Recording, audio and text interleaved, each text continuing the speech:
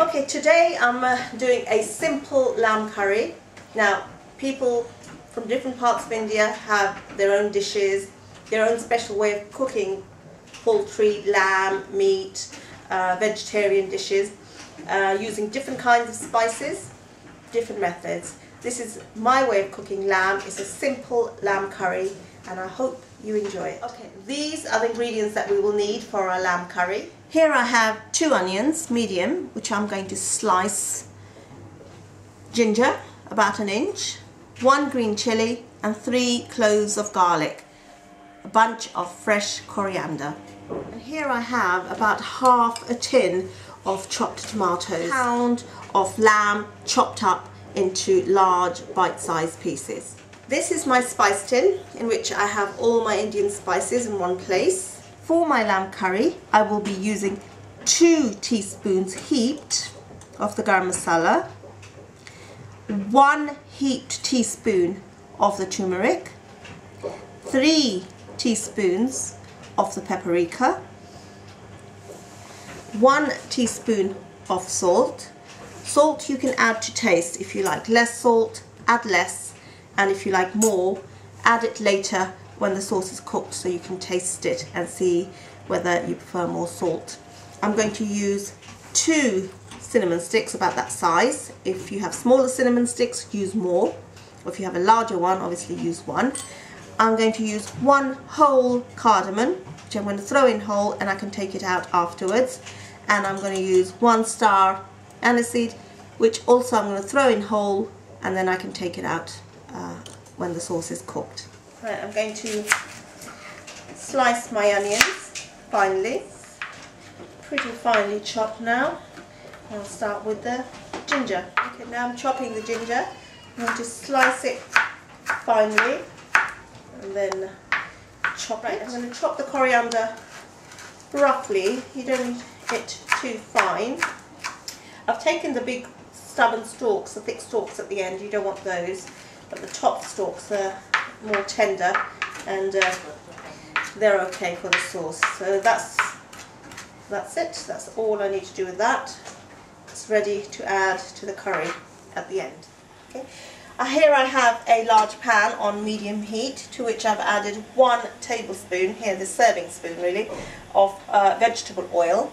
You can add less if you so wish, or more if you like your food a little bit more rich. Right, wait for the oil to heat up and then add your onions.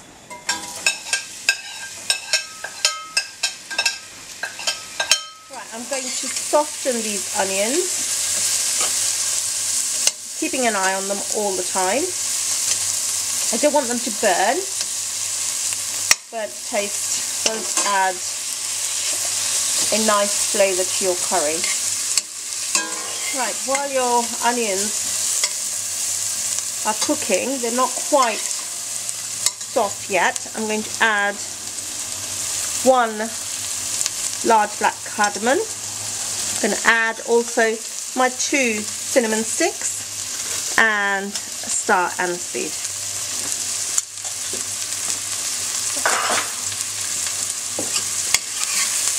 Stir that around and wait the onions to start taking a golden colour and become nice and soft. Okay, you can see that the onions are beginning to soften. I'm going to add my whole chilli. I'm also going to add my garlic. Keep an eye all the time because the garlic is finely chopped and it will start to burn fairly quickly. Add your ginger. Again, that was fairly finely chopped. Stir. Stay with your pan, don't leave it. Otherwise it will start to burn. This for about 15 seconds, no more. When the ginger and the garlic have had a chance to begin to brown, I'm going to add the tomatoes. In go the tomatoes. Now I know a lot of people like to add the tomatoes after they add the spices. I prefer to add my tomatoes first so the spices don't burn, and that way you get a less bitter taste to your curry. Add my spices, which is 2 heaped spoons of garam masala, 1 spoon of turmeric. I'm going to add 1 small spoon of salt. You can add more later. I'm going to add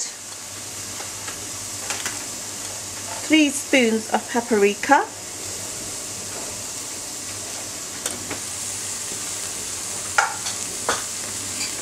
okay, now I'm going to cook my spices and the tomato mixture really well. Now I'm going to turn the heat down because it's beginning to burn a little, and if you find it is beginning to stick to the bottom of the pan, just add a little bit of water.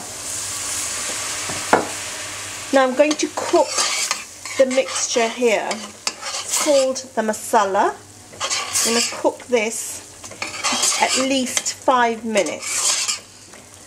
I want it to become a deeper red. It's a more tomatoey red at the moment.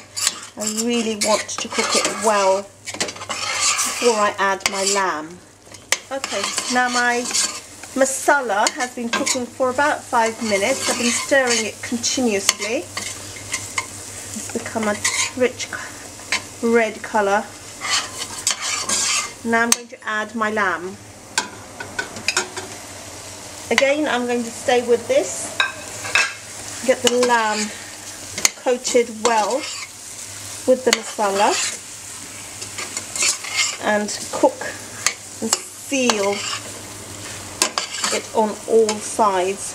I don't want any raw bits before I add the water to it to make the sauce.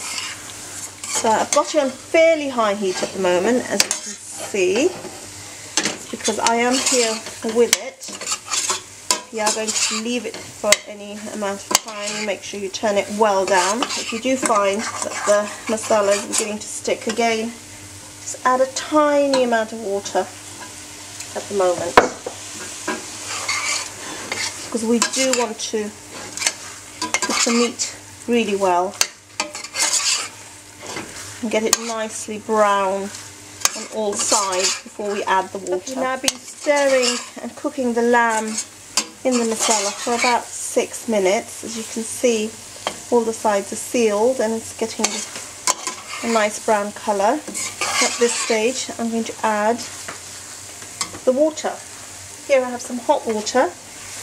I'm going to add enough to cover the lamb so you'll get lovely sauce, which you can have with your rice. So cover and cook for half an hour to 45 minutes. The lamb has now been cooking for about half an hour. There we have it. The liquid has reduced to give you a lovely sauce.